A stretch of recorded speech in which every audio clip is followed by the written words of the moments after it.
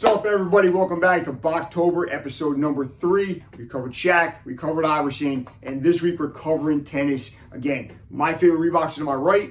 My special guest coming up maybe next episode, her favorite Reeboks are to my left. And this episode, let's get into Reebok Tennis.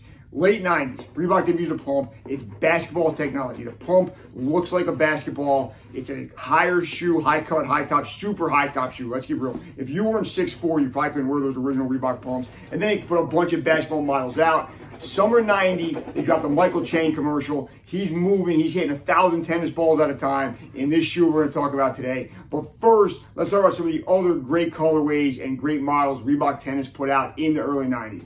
First we're gonna take a look at is a retro release, came out 2006 or 7, I believe. I got my pair in 2007. It's the Court Victory 1, part of the Industry Pack. Reebok took some of the most iconic models and made them out of basically indestructible materials. I've had these shoes for 15 years. I got them in San Diego at a spot called Attic back in 2007.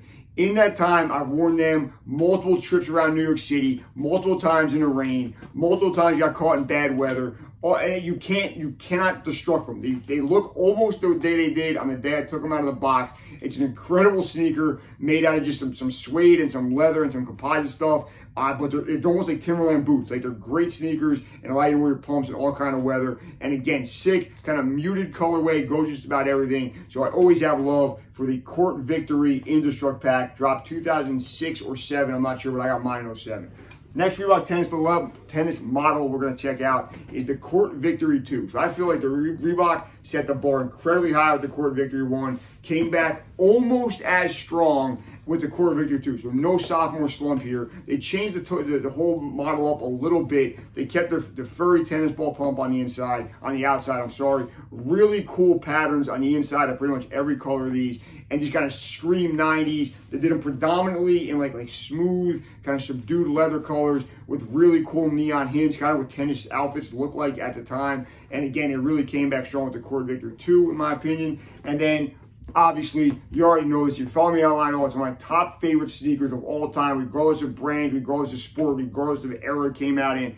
But the original Court Victory 1. Again, it's the first Reebok pump model that was low cut enough. You could wear it if you weren't, 6'5", playing power forward in the NBA. It's super premium leather upper. It's, in my opinion, a perfect amount of white, great leather with super insanely picked colorway on the green and the neon for the tennis ball. And I remember seeing these as a kid, and I'd seen basketball pumps before, obviously everybody did, but when they switched it up and put the tennis ball on the tongue, that was something different. It was different. I didn't have these originally. These were the 2010 retro release I got my hands on back, I guess, 12, 13 years ago now. But again, Reebok had a great run in tennis in the early 90s, and I don't think it gets better than the Court Victory 1 in the original colorway with the tennis ball pump. See you next time.